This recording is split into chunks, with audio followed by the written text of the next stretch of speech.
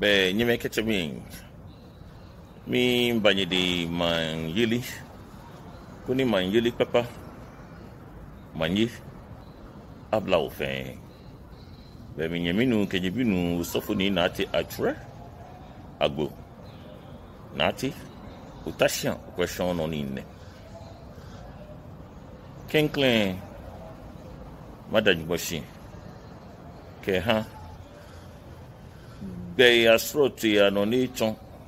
ni kewula tichiru egan dangbi ke man fe bi na mi wona wole ake luku na chole Paramount na wili wo man jia mancheme bibi kumano kuni ha wo gamanche yilie isenhi ajini eti ni ke iche mancheme keba mancheme ni ba boli hikutuwe afi mancheme ni amedra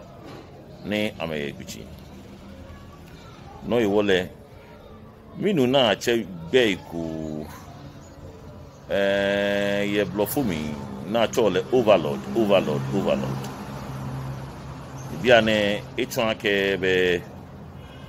keji abala ke gamanche yafi nokwelo alu agbuke ha manche me nefe na William no be overlord ufa na overlord eji na kaini bi moni yonwi ha gamanche ku ni wi ha wulomoku siminta machon luku fiu ake ache manche overlord ache manche overlord manche achole king ni manche ni iyo manche ma bibi ya no achole overking wo fen blofo eji wo no wo kasi iwo kenoko ni onu sisien o researcher kake overlord ta flache wole ake dani manche yili baba lord ye because mlaye kula ni kokwe body lord she come on ike ha meni ame ye manyile mlie ke kusun ke solimon ke yuho ajamo nyo ke nyingo jamo sorry nyo ke religion nyo iwo na ke religion e mi no na aje morality e no mi no aje taflache mla ye iwo mla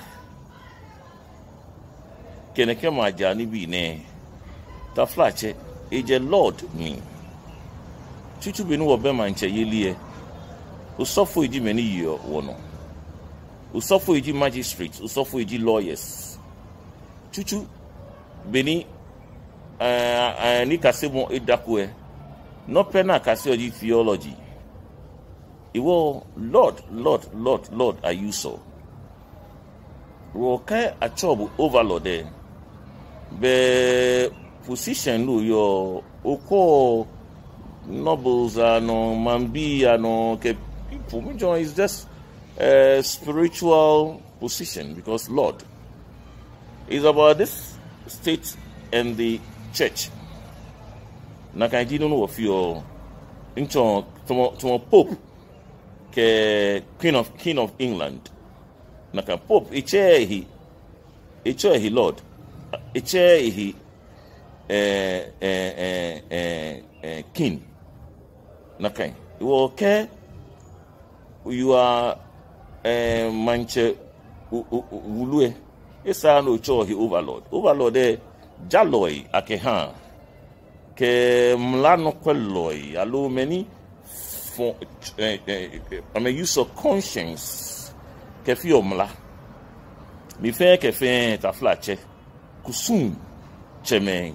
adini ke kusun enwie wulo mepe she will suffer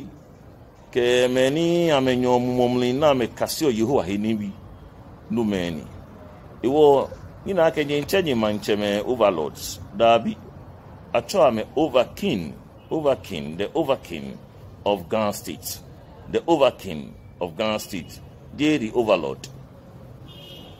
Yeshikon on way on way Overlord. Overlord said, Bobu, can you mean nai? Ubina. Mufia moniba Overking. Bluffon in your fine. Can you entirely use Overlord there?